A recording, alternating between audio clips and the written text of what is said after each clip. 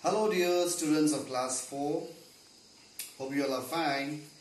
As we are in the last class, we have discussed about adaptations in terrestrial animals. So this is the continuation of the same chapter, that is chapter 4, and the topic is adaptation in animals. So we have learned that there are mainly categorized according to the habitats of the animals. As for the terrestrial, the animals that live on land, and for the aquatic are the animals they live in water. And we have for the amphibians, these are the animals that live both on land and in water. And lastly is the aerial, the animal that can fly. So today we are going to discuss mainly with the aquatic, amphibians and aerial. So what are the skills, the features of adaptation? How do they survive in different habitats? So for that you have to refer to page number 33. So we already have discussed about the adaptation in terrestrial animals in the last video. So today we are going to continue with this, that is adaptation in aquatic animals. Aquatic animals are the animals that lives in water. How do they adapt in the water? How do they live in water? What are the main features in order to live in water or to survive in water? These are the mainly features that I have jotted down on the board, or I have shown on the board. On the board, that is the aquatic animals, they have a streamlined or a spindle-shaped body which help them to swim in the water. Okay, so and mainly the aquatic animals have got fins to swim in the water or limbs to swim in the water. So these are the two features which you have discussed right now, and along with that, some of the aquatic birds such as duck and geese, what they do, how do they live in water is that they have the wave feet. Because of the wave feet, okay, with the help of the wave feet, they pedal in the water. They use this feet as a pedals. When they pedal, they push the water backside, and with the help of that, when they push the water backside, they move forward. As you can see, as you have noticed, you have already seen them how they pedal in the water.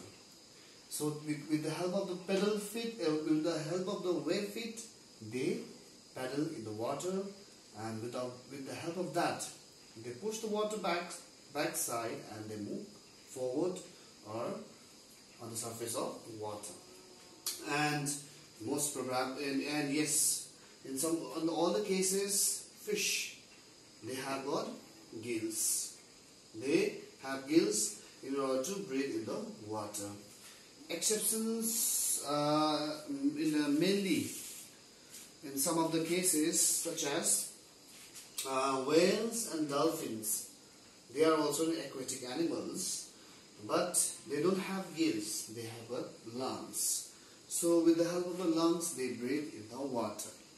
Therefore, every short interval, dolphins and whales are seen on the surface of the water in order to breathe or to exchange the oxygen that they required to breathe. And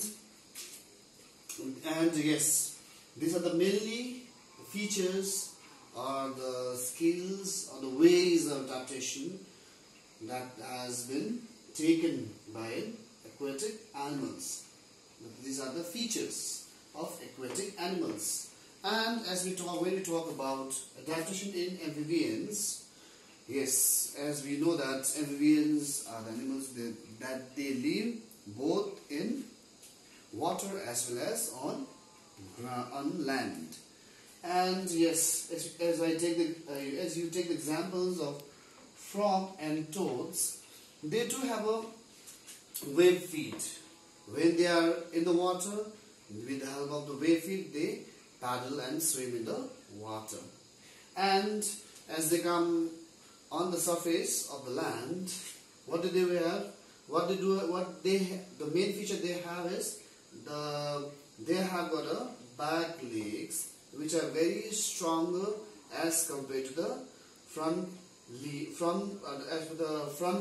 legs. Okay, the main limbs, front legs, and these back legs are very strong enough, which is mainly used to jump and move on the ground. Same leg they use as to pedal in the water, and the same legs they use as to jump or to move on the ground. And the other feature that they have is they have a moist skin. With the help of this, they can breathe in the water. As when they come out of the water, they have got lungs to breathe. In some of the cases, some of the animals like turtles, they have got a heart covering. They have got a heart covering or shells which protect them from animals or from the dangers. So these are the main features or the ways of adaptation of amphibians. So let us talk about adaptation in aerial animals. Aerial animals are those which can fly. We can say birds. They can fly. And how is it possible to fly? Because of mainly of these features, they can fly. That is, birds have got hollow bones which are very light, that helps in order to fly or to float in the air. As well as what they have got is they have got feathers which keep them warm as well as protects from the cold.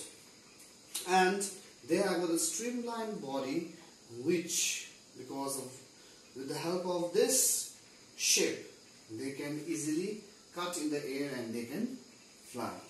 And lastly, when you see the bird, the front limbs are modified as wings. If you have seen the bird, you can easily see the limbs of the bird.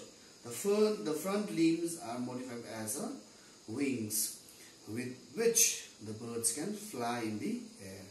So these are the mainly features, different features of different types or different animals living in different habitats, starting with aquatic, amphibians and aerial animals. So today you have discussed, okay, you have learned about this, the types of animals according to their habitats. And yes, we're going to continue next class with the adaptation of food of different animals. So I would wind up here. Till then, take care. Thank you.